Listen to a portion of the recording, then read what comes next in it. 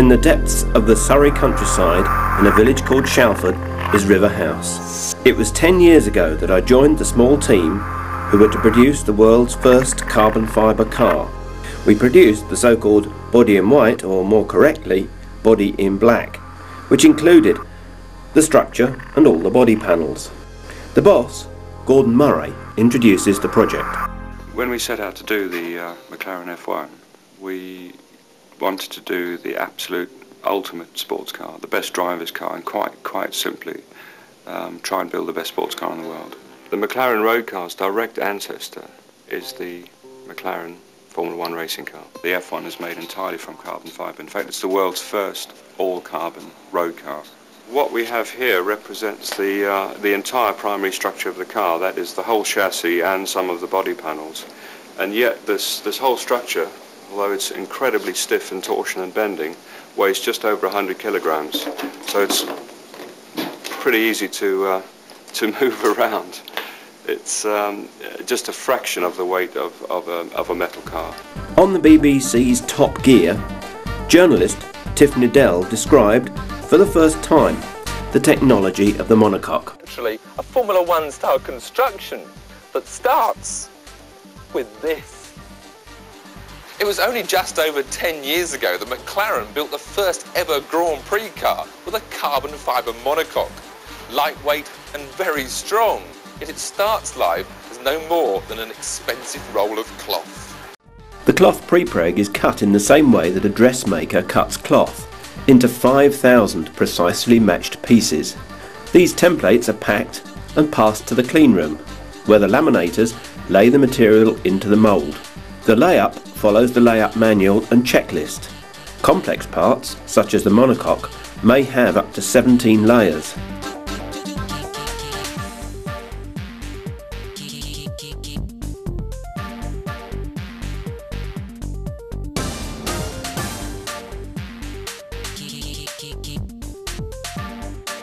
Most of the components include honeycomb core and heavy inserts to form edges and to mount fittings. On completion of laminating, the job is placed in a bag. The team soon discovered that bagging up on a gym mat reduced the number of bag bursts during curing. Bagging large parts such as the spider outer is a very skilled task indeed and requires a lot of teamwork.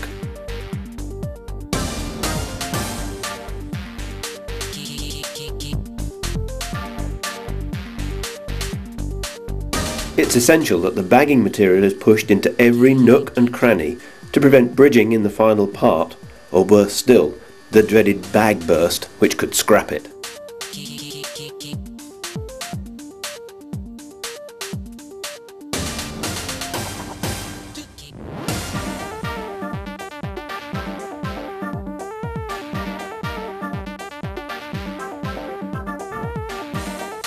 The bagged component is held under vacuum and placed in the huge 3-metre diameter autoclave, where it's cured under 90 pounds per square inch pressure at 125 degrees C for 3 hours.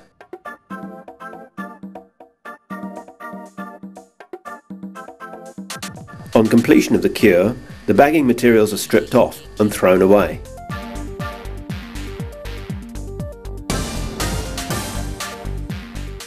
The completed parts are trimmed, inspected and then passed to subassembly. The mono centre section is joined to the floor. The joint to the metal bulkhead is masked and the mounting holes drilled using a jig. All the joints are abraded by hand, since only abrasion of the surfaces will form a good enough foundation for the bond.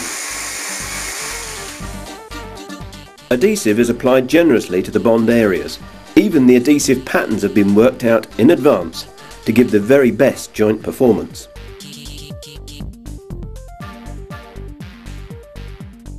Closures such as doors and engine covers are assembled in precise jigs, which ensure a perfect panel seal and consistent panel gap.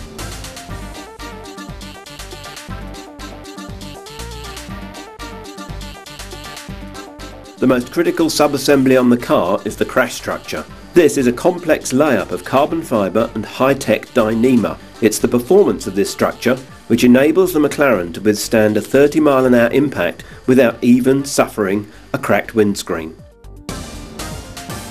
Finally, it's time to assemble the monocoque and spider. This is done in a high-precision assembly jig. The assembly is done upside down so that the weight of the monocoque helps to clamp the parts together. Surplus adhesive squeezes out between the joint as it's made. This is a sign of good quality. After an overnight cure, the finished mono spider is gingerly lifted from the jig and passed to body fit for final assembly of the loose panels.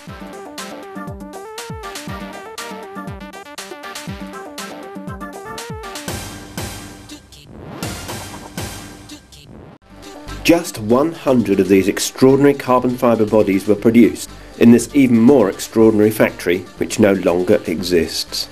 This is probably the only record of what was achieved. Was it all worth it? I'll leave it to Tiff Needell to conclude. So let's not beat about the bush. The absolute greatest car in the world is the McLaren F1. The fastest production car ever. A top speed of 240.3 miles an hour means it covers a mile in 15 seconds. It holds records for acceleration and the highest speed round a circuit, which was set by me at 195.